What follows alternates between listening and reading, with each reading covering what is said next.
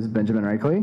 I am Cecilia Ponce. I'm Randy Wildy. I'm Dan Navarro. And we are from Hartington-Newcastle Public School.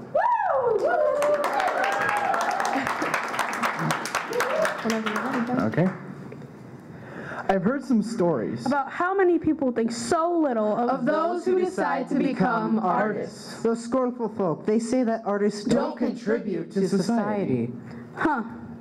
You know, they all say things like, what do they do besides decorate stuff? It doesn't need to look pretty. It's just gotta work. get your head out of the clouds. Life's not a dream. We're all working while they're busy drawing. What's up with that? Well, I'll tell you what's up with that. What's up with that is that we, artists, are the dreamers, the thinkers, the visionaries, the geniuses, the revolutionaries that change our world for the better, one little bit at a time. But how do they do that? Let's go back to the beginning. How does art help the world? Well, it was said by Albert Einstein, a man who undeniably changed the world.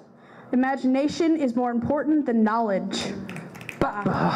Imagination more important? What does that mean? How does that make any sense? Think about it. You can know every characteristic of concrete, Every stipulation of steel, Every property of plexiglass, And every facet of foundations. but you need someone to imagine and design that skyscraper. Those mighty cities you call your own, miniature empires of success, were all drawn out before they even existed. Who did that? You say we are useless? Well, those super slick offices you've got in that Tower of Pride uptown on Main were designed to suit executives sporting Mercury ties and ashen jackets. But who designed it? An artist. And as you stride down a city sidewalk, who is that musician sitting on the frosty curb strumming an instrument? The sweet harmonic notes dancing and rolling through the crisp morning air as the city's people commute to work? An artist. And as you watch your beautiful daughter glide down the stairs in her fabric fashion masterpiece, her radiant face setting alight her fiery gold gown, did you stop to think who made that dress? An artist. And as you stroll through a bakery, who infused those rows of confectionery creations with iced floral blossoms and waves of flowing fondant and pouring out their love for the gift of flavor? An artist. Without us, no one is going to compel color to skip and twirl through the sad, sad eyes of that depressed woman going home from work.